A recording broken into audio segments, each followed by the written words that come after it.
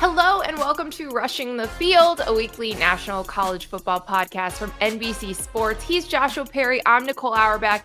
And JP, the thing I know about you is that you are not redshirting the rest of the season. I am not allowed to, nor would I want to. But we've got a crazy story to start this pod off. We do. We'll start with the ticket stub. This is our point of entry into this show. It is our news and notes segment, and there is a crazy story that happened overnight, Tuesday night into Wednesday. UNLV's starting quarterback, Matthew Sluka, announced on social media that he will redshirt and not play in any of the Rebels' remaining games this season. In the post on X, he said, "I committed to UNLV based on certain representations that were made to me, which were not upheld after I enrolled. Despite discussions, it became clear that these commitments would not be fulfilled in the future. I wish my teammates the best of luck this season and hope for the continued success of the program." This is crazy, Joshua, because UNLV is 3-0. They've got 2 wins over Big 12 teams. The first time they're 3-0 since 1984. They're actually a CFP contender this season. I know it's early, but all of that is very much true. They've been a great story this season, like the turnaround of Barry Odom's program. And now all of a sudden, 3 games into the season, their starting quarterback is like, "Peace, I'm done," over some NIL disputes. Yeah, I saw your CFP prediction earlier this week. You had UNLV in there as a group of 5 representative, right? Yeah, and so I did. I'm a little nervous about that now. But like that is the point of the gravity of this, right? Like it's not just a group of 5 team that was kind of, just going to be wherever. Like they were in the mix to do some really important things in program history this year.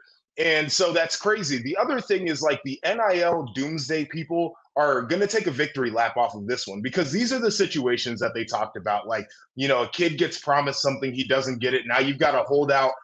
This is like perfect storm with how the redshirt rule actually works, where you can appear in up to 4 games and then say, "Listen, I'm not playing anymore and I'm going to keep my eligibility for another year." So this is one of the wild stories like that we probably could have gotten this year, but particularly because it is a group of 5 team that could have been a representative in the college football playoff, this is a huge deal. It is. So this is a Holy Cross transfer who comes to UNLV. So you've already made a big jump up. And then, let's say somebody gets in your ear and is like, "Hey, if you redshirt, you could go even bigger next year."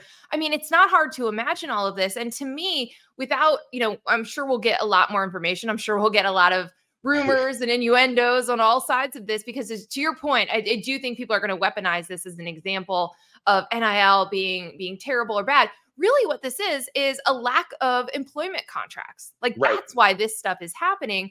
To your point, you have a redshirt rule in place and a transfer portal. And all of these, like the recruiting rules, NIL rules, transfer rules have all been challenged in court lately. So there's very few rules around all of this, which sets it up for a situation like this without even knowing all the details, without knowing, hey, were you promised money you're not getting? Were you asking for more money? Were you looking around to see if you could get more money next year? Without knowing answers to any of that, we could just tell you it's because the system is set up this way and you're not signing employment contracts. So you're not committing for a full year or multiple years at your school.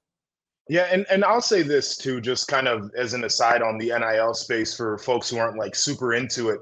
The world is wild with how collectives operate and how money is given out.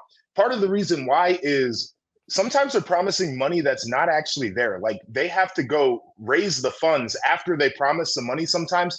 And it could have just been a situation like that where, hey, we predicted we were going to have this, we don't have it, whatever the case is. I'm not going to speculate too hard on that, but the idea that somebody would be asked to show up and do something and they were promised a certain amount of money and didn't get it, like I think we all could believe that is a reasonable thing. If it's something else, maybe this story does get a little bit wilder, but these are kind of some of the Wild West aspects of NIL where, like, to your point, when it's not a relationship between an employee and an employer, it's just kind of, hey, this is what we can do, this is what we're going to promise you, not necessarily tied to what you're doing on the field. These are the situations that pop up that can be crazy.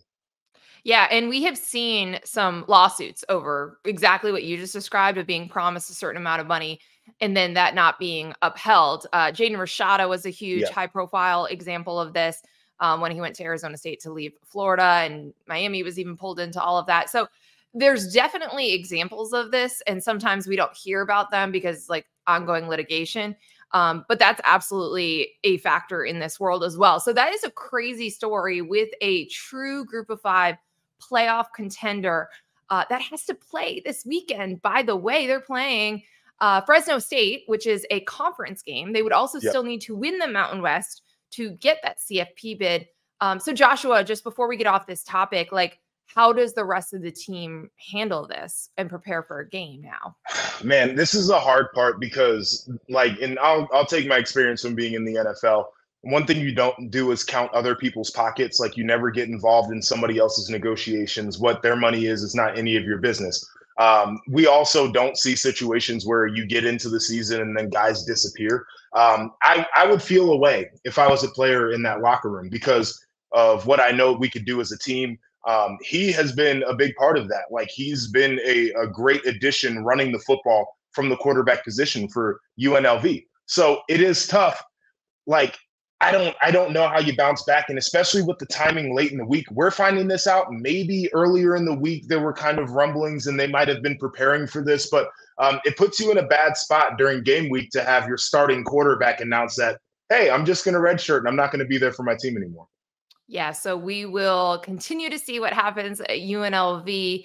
Again, they've got a game this weekend. We'll see how they respond, and we'll see if we find out more information as this story continues to evolve.